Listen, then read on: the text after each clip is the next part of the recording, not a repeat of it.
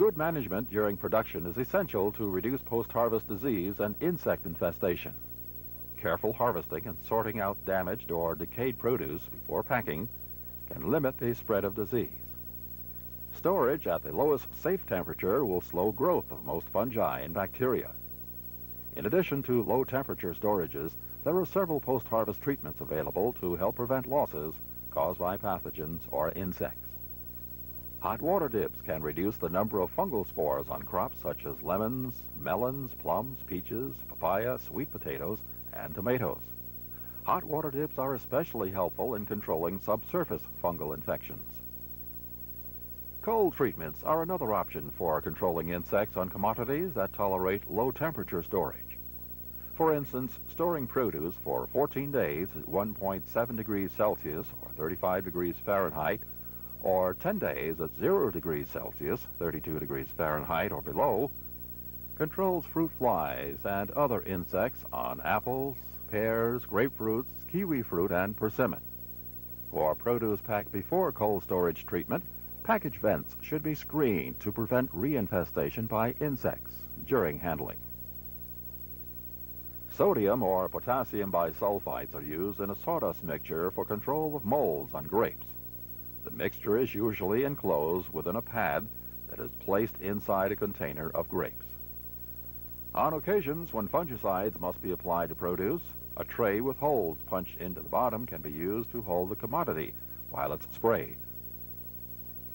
Here, bananas are treated with a fungicide solution using a handheld knapsack sprayer to the point of runoff. The bananas can then dry in the perforated tray before further handling. Fungicides must contact a product's entire surface for maximum effectiveness. Proper temperature management is the most important individual factor in maintaining product quality. Keeping a product at its lowest safe temperature during handling, storage, and transport will increase post-harvest life because of lowering respiration rate, reducing water loss, decreasing ethylene production and sensitivity, slowing ripening, and limiting the growth of decay-causing organisms. Several simple practices will enhance cooling. Harvesting early in the morning when products are coolest will reduce the amount of heat that must be removed from harvested crops. Shading the product keeps it cool. Shading all buildings used for packing house operations, cooling storage, and loading transport vehicles also keep the product cool. Insulating cooling and storage rooms and loading areas, and painting buildings white or silver further reduce interior heat gain. Cooling involves transferring heat from the product to a source of refrigeration, either mechanical or ice. Produce should be stacked in cold rooms in patterns that allow plenty of air circulation around the product. Room cooling provides the slowest cooling rate and is too slow for more perishable products. The rate of cooling can be increased by installing a ceiling plenum with cone-shaped jets through which air is directed down over stored produce. Forced air cooling pulls cold, moist air through stacks of storage containers, and thus it greatly speeds the rate of cooling for any type of produce. A forced air cooler can be constructed inside a cold room. This, for example, is a fixed unit. If the cost of a fixed unit is too expensive for your operation, a portable forced air cooler can be constructed using a canvas or a thick polyethylene sheet. This unit, for example, is designed to be used inside a refrigerated storage room. Hydrocooling uses cold water to cool products.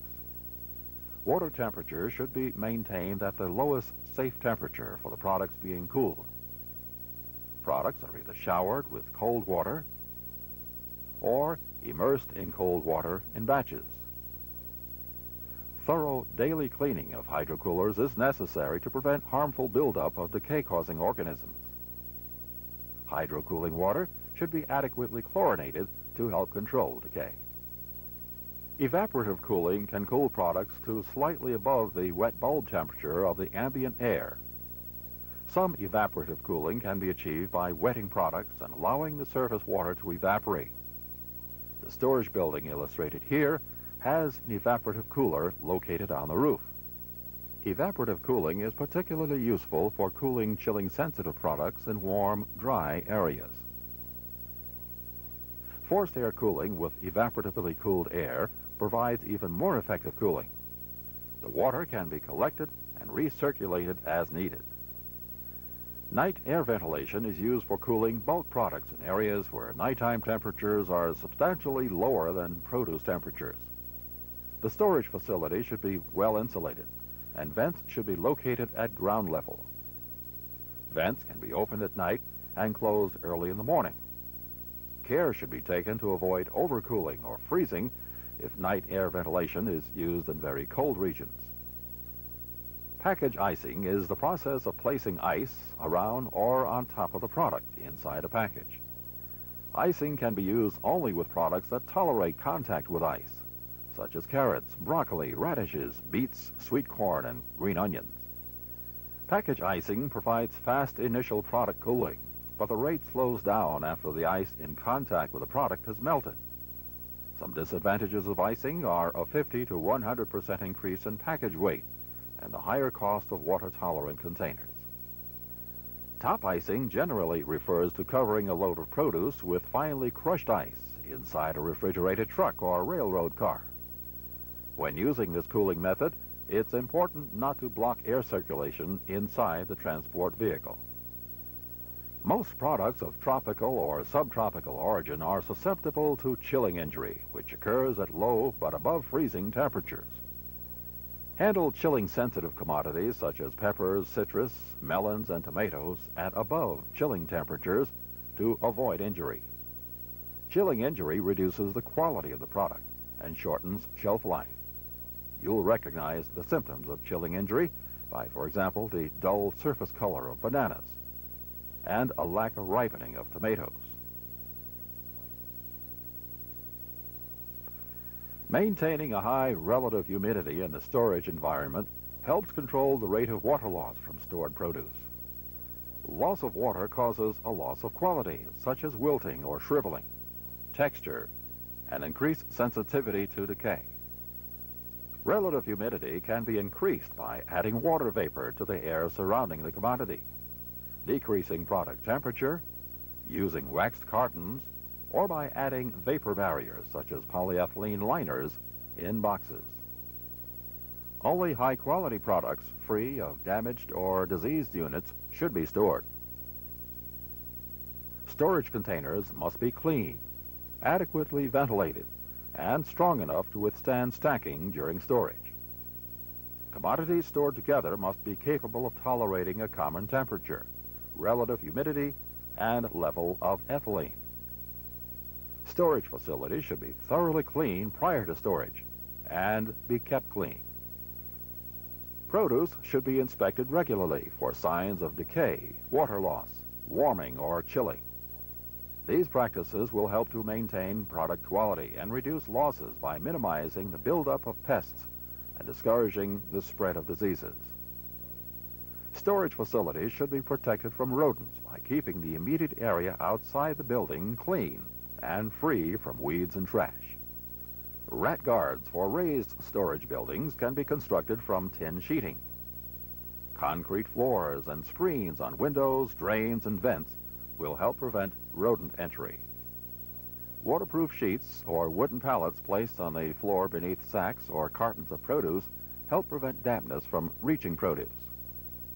Waterproof sheets reduce the chance of fungal infection, while wooden pallets improve air circulation under the produce.